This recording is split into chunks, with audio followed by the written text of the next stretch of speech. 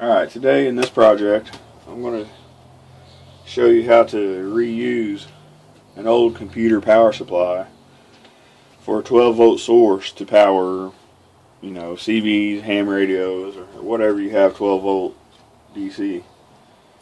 It's pretty simple. You got the large pin set, and that's where your power switch is going to be.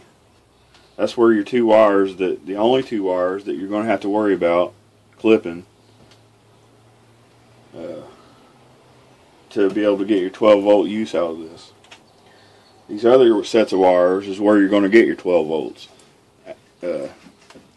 Actually, it's the longest set, and it's the yellow. I found the yellow and black wires where I got my 12 volts from in this one.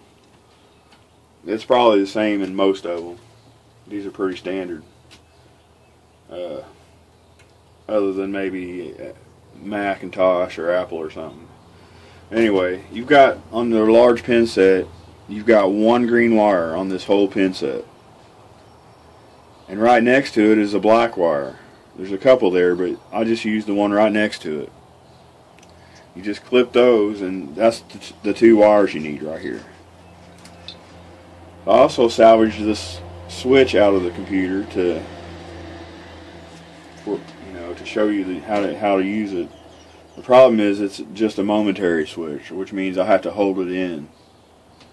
But for the purposes of showing you this, it will work. Also, there's a couple LEDs, and I went ahead and wired a leg off of each of them into the leg of the switch also onto each one of these.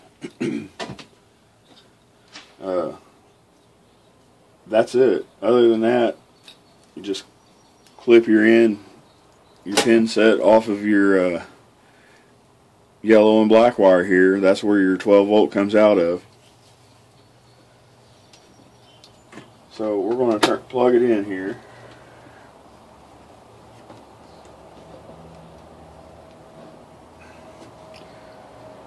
Turn my voltage meter on.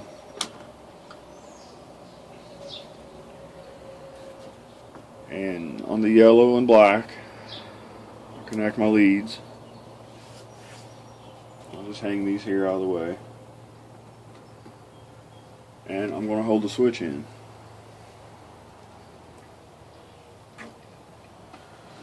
I don't know if you can see it or not, but the little power light's on there. And also on the switch is one of the LEDs lit. So we're going to hold the button in, and there's our 12 volts.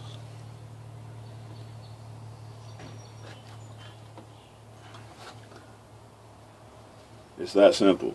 There's just two wires you clip to put a switch on. You could actually jump those two wires together and just plug it in and unplug it to turn the power on and off. It's that simple. So, and then all I'm going to do is I'll unplug it for now so that my leads don't touch. Also, this thing has capacitors in it, so even once you unplug it, there's still a little power left in them capacitors until it's drained off.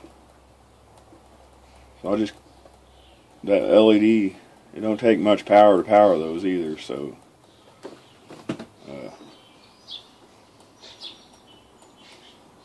eventually, there it goes. Now all the power is drained out of those. So we'll unhook these. And something just bundle all these wires up here in a nice little bundle on the back. And just put some tape across it. I'm probably going to, once I get another switch, I'm just going to mount the switch to the front right here and have me a neat little power supply for backup use or for permanent use. I wouldn't maybe use it on my best radios, but if I had a little radio sitting around and needed a little power, it'd be perfect. So I'll post some links below on some other equipment you can use along with these to filter noise and such if you have any problems with that. For the most part, you probably won't. It just depends on your radios, I think. Maybe in the HF radios, you might have a little more noise. But instead of throwing stuff away, reuse it. Okay. For demonstration purposes, I'm going to go ahead and hook up these two radios to the power supply.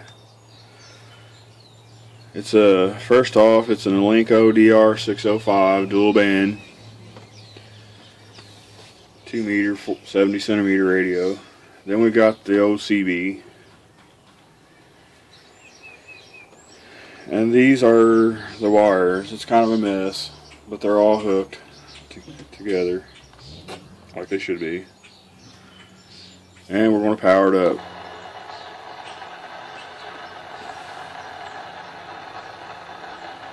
Alright, you can see they're both on already. I already had the power on to them.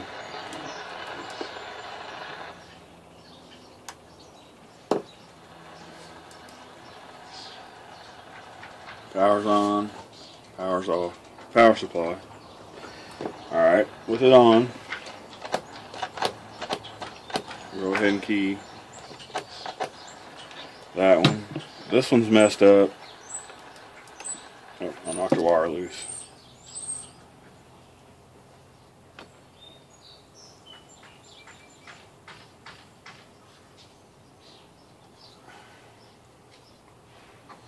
Okay. My mic's messed up on the dual band, so I can't really talk on it, but it will key. It's my 2 meter over there is picking it up. Feedback through it.